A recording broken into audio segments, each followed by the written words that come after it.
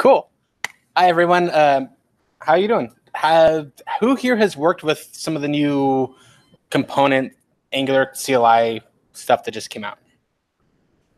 Awesome. Cool. Before I dive in, my name is Brenden Niedermeyer. I'm a software developer with Expeditors and Cargo Signal, where I build Angular apps and libraries to help track and protect cargo around the world. I'm also one of the organizers for Seattle.js. I'm going to be talking a little bit about kind of what's newer in the CLI, talking about how you generate a library using those components that you build in your current projects and sharing them with others. And then, so overall, with what's new with the Angular CLI, it came out version 6 in May. It had a lot of really cool newer tools with that. One of those was Angular schematics. So this isn't necessarily new, but it helps power a lot of these newer, cooler features within the CLI.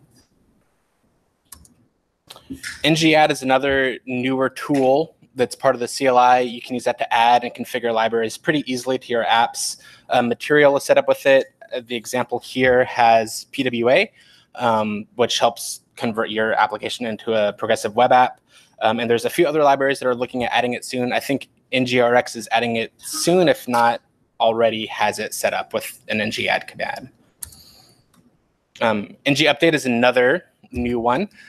This will scan your package.json, find any out-of-date libraries, update them, and then apply any configurations, kind of like with ng-add.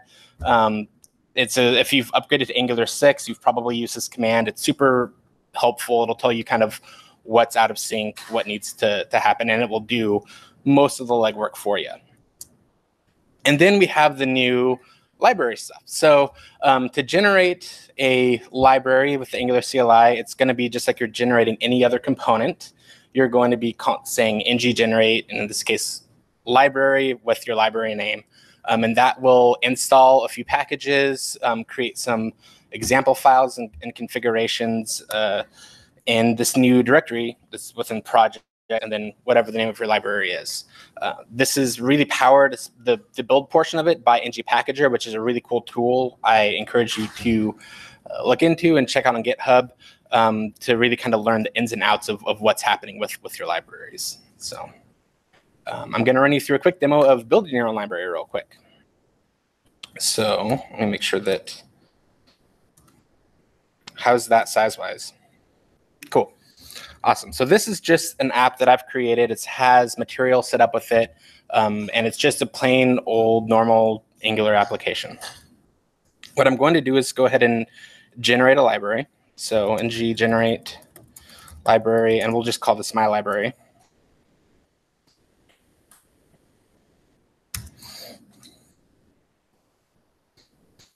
And as you can see, it's creating the files that you need. It's installing a couple of dependencies and applying some other configuration updates to your project.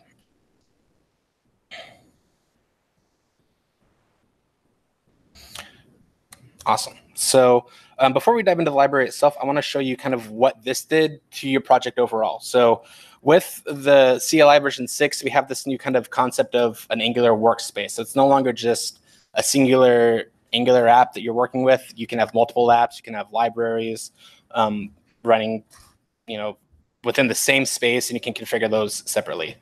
That's most apparent in the new angular.json file. So here is just the root project that's created when I ran ng-new library demo. This isn't anything new. It's got your build and serving configurations and your testing. Down here, though, is where the configurations for your new library live. So if you needed to change the prefix, you could do that here. If you needed to add in any other configuration changes, this would be the place to make those changes. One of the more handy parts of this is this default project attribute down here. And this will allow you to say, like, if you're running an ng build, which one of your projects in your workspace will be called by default. Normally, you have to do like a -- project in the name of your project. But this helps you really kind of shortcut around some of that more verbose command stuff. So right now, I'll go ahead and change this to say my library. so that later on when we build it, we can just say ng build and it will build the correct project. In package JSON, nothing super crazy here. It's added ng packager and a few other dependencies that are needed for the build process.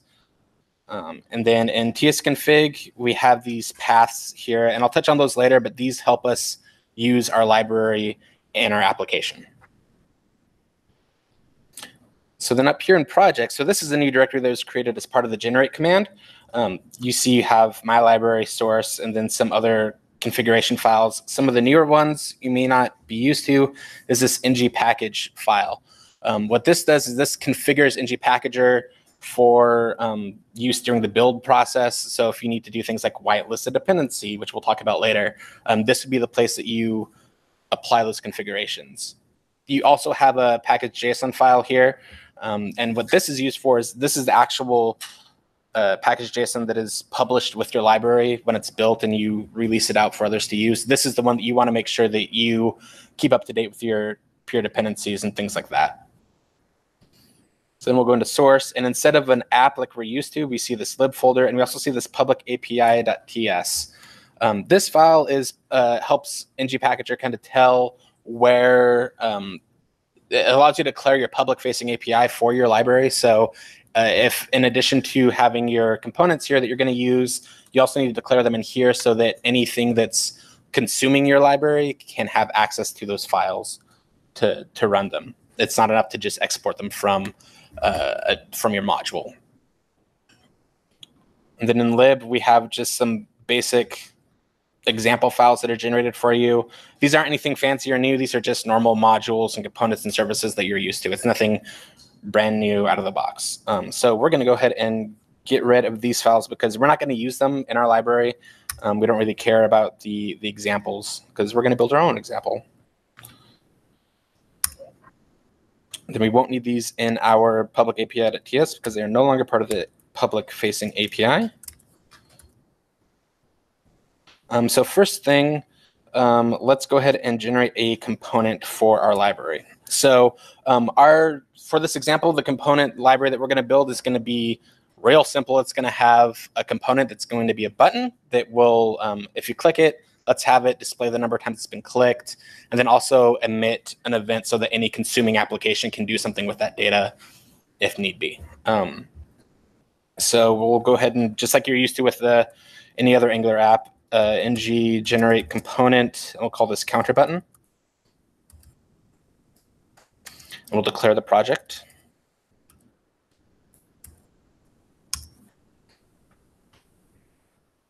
Kind of the same workflow you're used to when building other Angular apps. So you see here, it's got our component all set up, and it's added it to our module here. Won't need that component because we removed that. So while we're in here, I'm going to go ahead and set up our module for some of the other dependencies that the library is going to need. So this button's going to be styled with Angular material just to make things quick and easy. But to do that, we need to import a couple of modules from there. So I'll do import.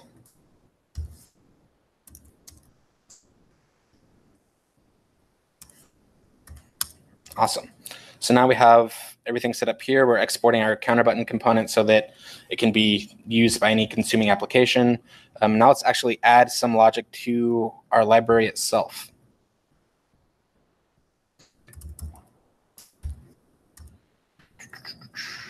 Any second here. There we go. Okay, we'll add some required dependencies. Okay, so all this is doing is it's just keeping track of the counts of the clicks that have happened on the button, and then down here this will handle the actual click. It'll increment the count and then emit with an event emitter just the current count that's in there. Nothing super fancy. And then for our template, here's just a button that uses, as I mentioned before, the Angular material button, and it's got a badge. The one kind of different thing is, as I'm conditioning so that we won't show the badge unless we have a click to display. So it won't just show 0, just a style thing. And then we're handling our click with our handle button click from the component earlier. So We now need to add this to our public API so that it can be consumed by any application.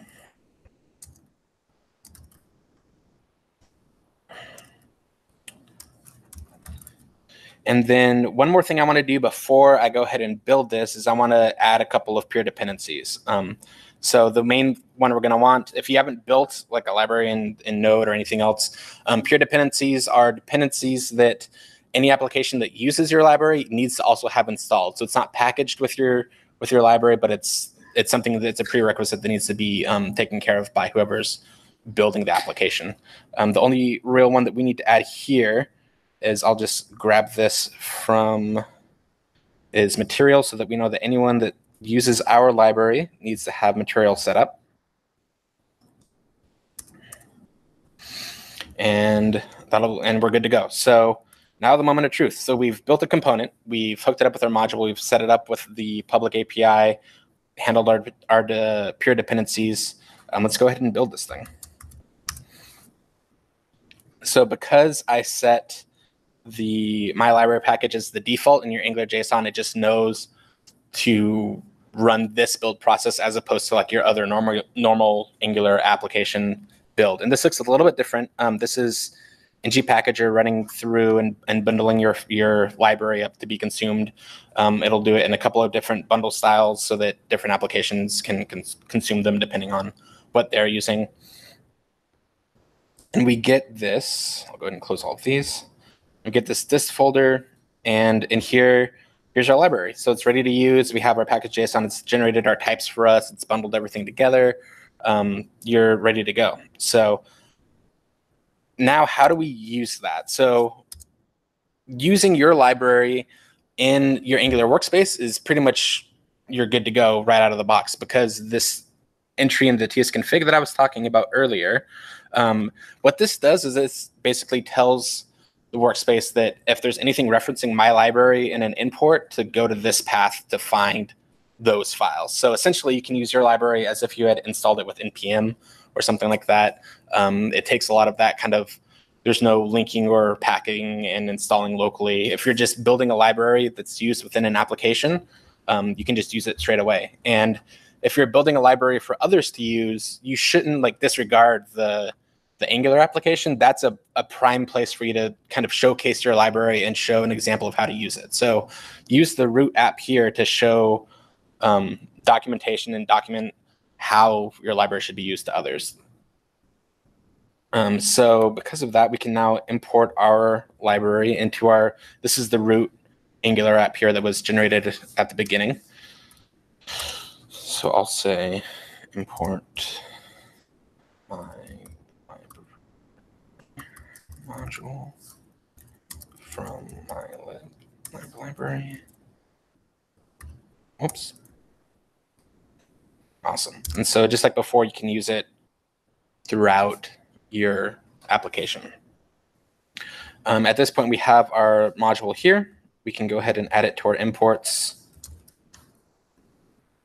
And then we can start using it in other applications. So this application, let's have it just host the component that we have in our library.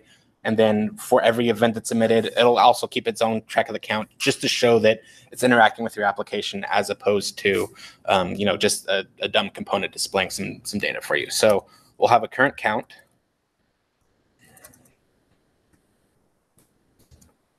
Then we'll handle our click or our count changed.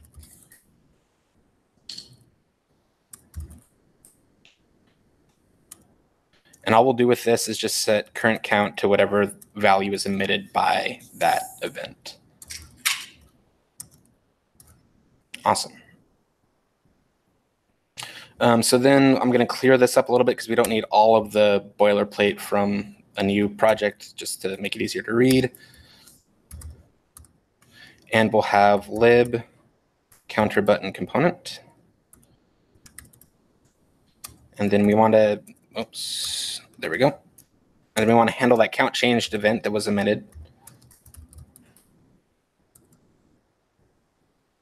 Say, and I'll just do this so that I don't risk mistyping because, whoops. Because That's annoying when I do that. There we go. Awesome.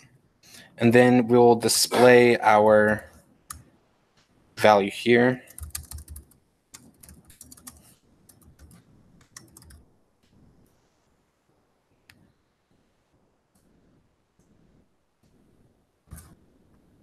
And let's go ahead and serve this and show that it's working.